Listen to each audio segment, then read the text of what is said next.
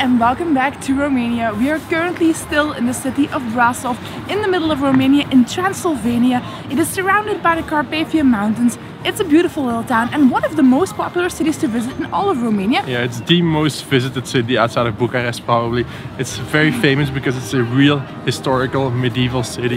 Today we're going to explore Brasov. We're going to explore some of the main sites and try one Romanian dish that we haven't done on our Romanian food tour and that I've been dying to try because it's a dessert and it's pretty famous. She's been nagging me every day. It's called Papa Nasi and we'll show you later what it is all about. And it looks so good.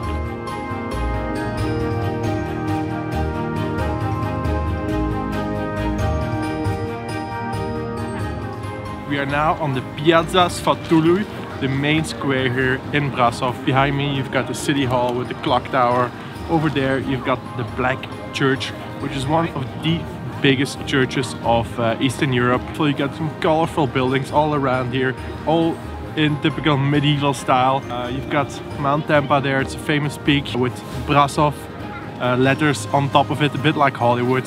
I don't think we're going to climb today because it seems a bit foggy today. So and also I read there are actually wolves and lynxes in those mountains. Yeah, and the mountains just right here. I mean, what would this be, 500 meters? There's wolves living there, brown bears, lynxes, pretty much everything. So I don't feel like becoming bear or wolf food today. I'm too pretty to be eaten. But the bears are hibernating at the moment, so it should be fine probably. Yeah, and until you wake one up and he's hungry. And then you don't have food with you, so...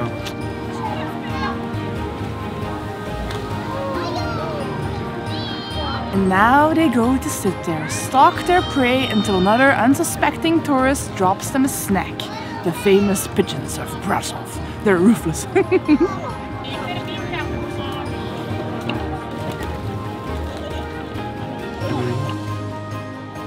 In the middle of the square there is this big shop that looks a little bit like a wooden cart. It looks a little bit rustic, very charming, and you can get some hot wine. So since it's pretty cold outside, I thought I would get one just to warm up a little bit. It's only 5 lei, which is like €1, about $1.10, something like that.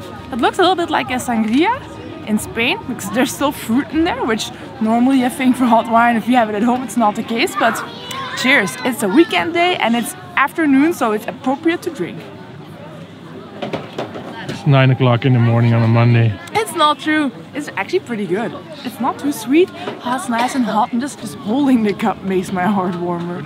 We're now heading to the Black Church, which is a Gothic church that's over 600 years old. I really like Brasov. It's like, you can really feel that it's a medieval city. It's beautiful. It feels like going back in time a little bit.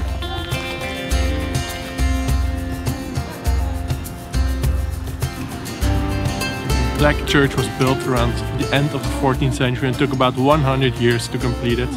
But in the 17th century there was a really big fire destroying most of the old city of Brasov, and part of the church was also destroyed. That's why it's called the Black Church, because at that time most of the walls and the inside were completely black from the fire.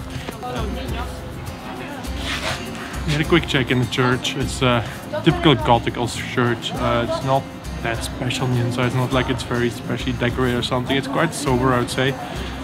You need to pay €5 for 2 people for entrance, but you're not allowed to film or take any photographs inside, which quite frankly I find a little bit ridiculous because it's just a church. Why wouldn't someone be able to take a picture or just take a small video? I think it's a little bit of a cultural thing as well, because Romanians aren't too fond on videos. If we so much as whip out the camera, every Romanian inside would be like, anyway. It's just a church. I mean, maybe they just should rename the church to the Almost Black Church, or like the Grey Church with off-white patches. What the heck? I don't think the Romanian people will be very pleased with your suggestion. Anyway, we're gonna make our way now to the next stop we're gonna have here in Brasov, which is Caterina Gate. Caterina Gate. The city is walled, so it was a fortified city in the medieval times, which is why it was lasted for a long time as a city. And one of the main gates here is actually the Caterina Gate. Just a few minutes walking from here, so I don't have to go too far. So what you have a lot here in Brasov is like these small bakery shops that are like literally hole in the wall, and when it's pretty convenient actually, because when it's winter they can just close their window They have some sweet stuff here and some savory stuff. Usually they have some pizza and then some sausage-like rolls, sweet pies as well. So I'm gonna grab a quick snack while we walk to Katrina Gate. I got myself a little apple pie. A little apple pie? You're kidding me? That's like a pound apple pie or something. It's actually very, very heavy. I didn't know it would be this big. Whoa, that's warm. It's still a little bit warm. Stay away from my apple pie. Like, he's always very protective of his food. Oh, good. Some cinnamon and some powdered sugar on top. Nice to keep me warm for the road. Don't you look at my food like that. I know what you're thinking. This is all mine. I just love these little picturesque medieval streets. It's small houses, big houses, like everything is a different size, different color, like nothing is like really matches, but in the end it matches all together because it's so different. Yeah, it's really, creates really a cool. nice little vibe. And it's a little bit icy. It's a little bit icy. And it's just really nice just to walk around here a little bit in Brasov. Yeah. Nice little houses, cute little doors. Although I think that was a garage door, but hey.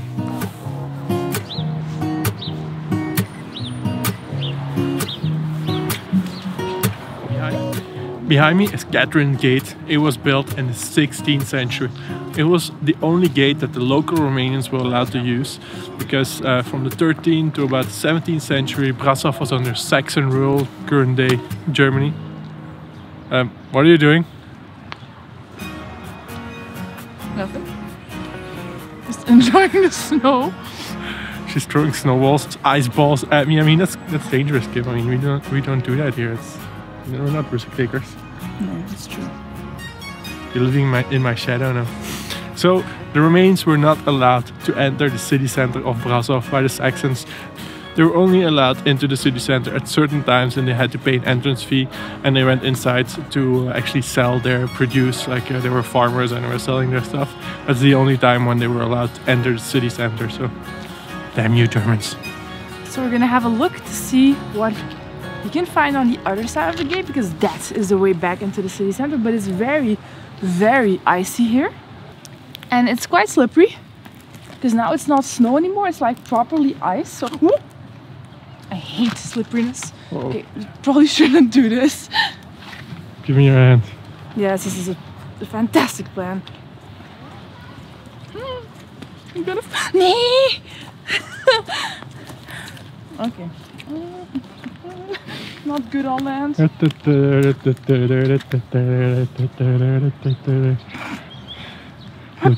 at the fear in her eyes. It's actually true, there is a lot of fear right now if you would look into my eyes. I can't even ice skate, that's how bad I am on slippery surfaces, and skiing also wasn't a great success, so... It's pretty entertaining though. It's like a little dance you're doing. With your hand in the air.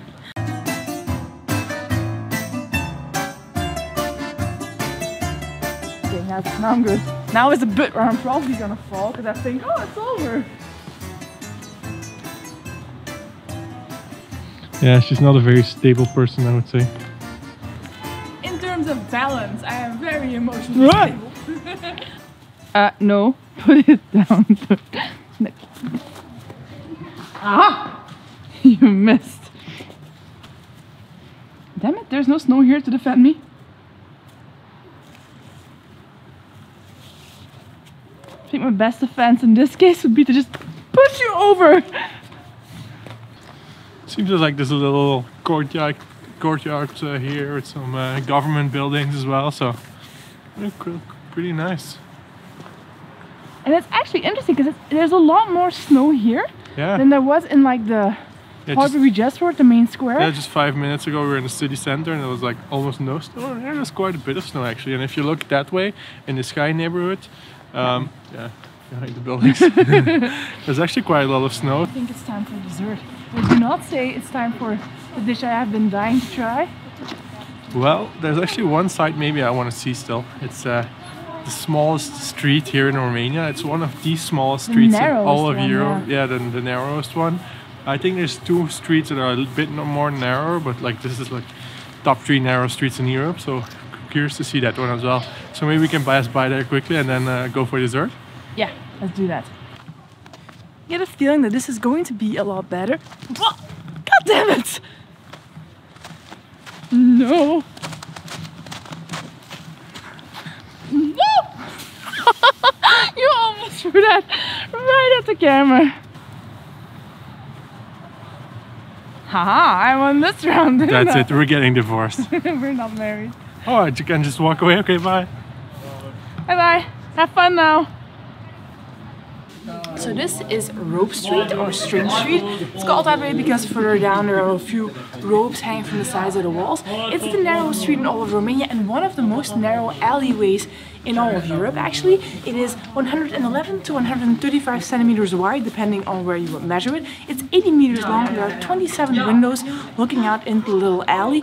And actually in 2018, these were painted by local artists. So it's quite colorful and quite nice actually, but it was originally built so that the firefighters of Brasov could easily access different parts of the city without having to do detours all the time. Here we get to the stringy part.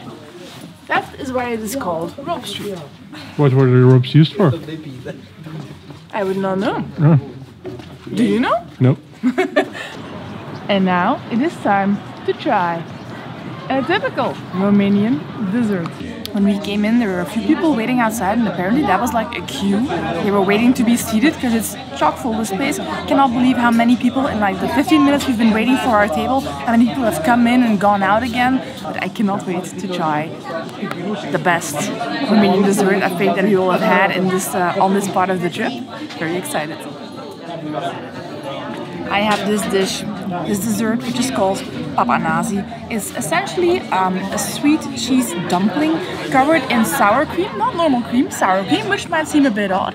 And then there's homemade jam on top of it. I mean, honestly, how good does this look? It looks like the ultimate super indulgent, super creamy, super rich dessert. I love desserts. I could not leave Romania without trying it. So last day here, so I had to try it today. So here goes. Cheers. Good? Really good? It's a little bit warm on the inside. The jam is a little bit hot as well. Sour cream is not too sour, it's a very subtle taste, but wow, this is like a little flavor bomb. The jam is so good. Still a little bit sour as well, not too sugary.